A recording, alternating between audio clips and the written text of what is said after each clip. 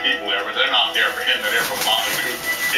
They expect me to walk into that crowd, see those people. Yeah, a hell of a time. Yeah, that's not happening. I know that those kind of events, and I know when I was younger, there's a lot of people at that point, you know, drinking and carrying on. And for me, being a recovering alcoholic, it does get overwhelming. And I didn't really want to put myself in that position. If I thought that he did really put some work into that life, I might go see it, but I know for a fact that the work in that life is there. So, Curious at all? No, I'm not curious. I know for a fact that Vinny and Otis looked in that like long hours while Paul stopped in and out. And I know for a fact that Vinny was really upset about that. Marley's a pretty bird. What are you hugging? Am I going to see a bike that Paul built, or am I going to see a bike that Vinny and Otis built?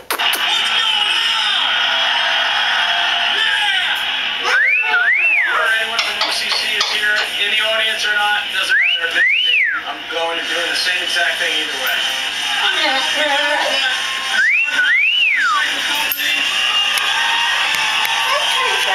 My father wanted to downplay, you know, by saying, hey, everyone was there for Motley Crue.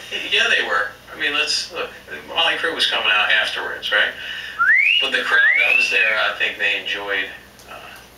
It's our crowd.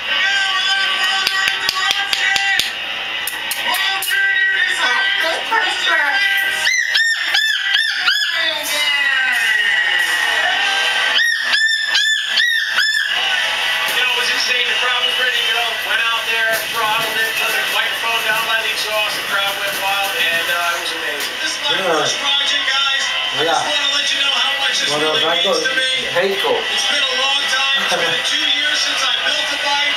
I couldn't have done it without these guys.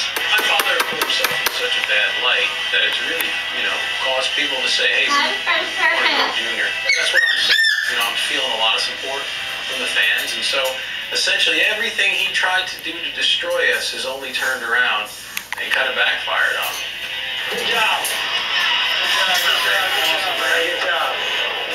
I think if I could say anything to Paul right now, I think it would be, let's sit down without the lawyers, without the cameras, and talk about... Hi, pretty bird.